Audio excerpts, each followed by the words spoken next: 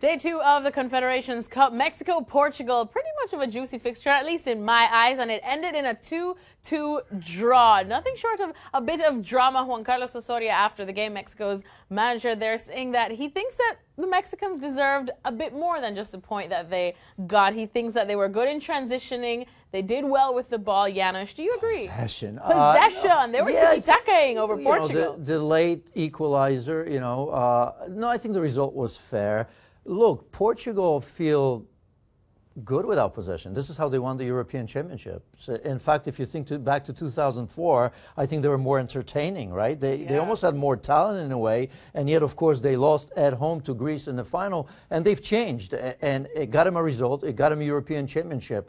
In fact, I think Mexico almost at times has to maybe not go to plan B, but be more cynical, because if you look at Mexico, you always impress how they play against big teams in big tournaments, right? But there's a certain level they can't go above. And that's what I think that they, in a way, have to at times become more of a Portugal to get to that next level.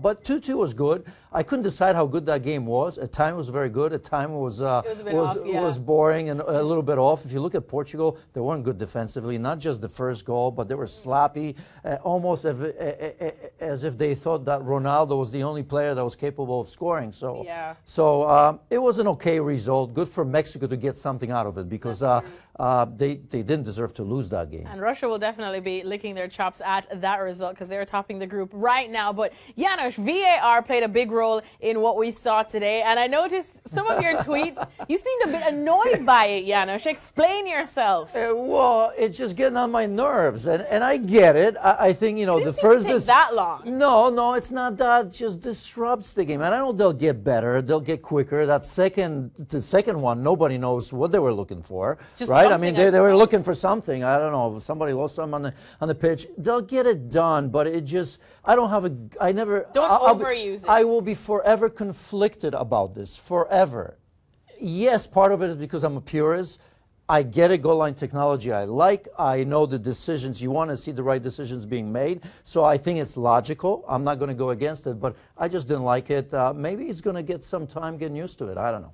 I agree with you. I think let's just not overuse it. We agree that it's necessary, but let's not just use it to nitpick at everything. Thank you so much, Janusz. Michallik. Well, there you have it. Mexico and Portugal sharing the points today in Kazan.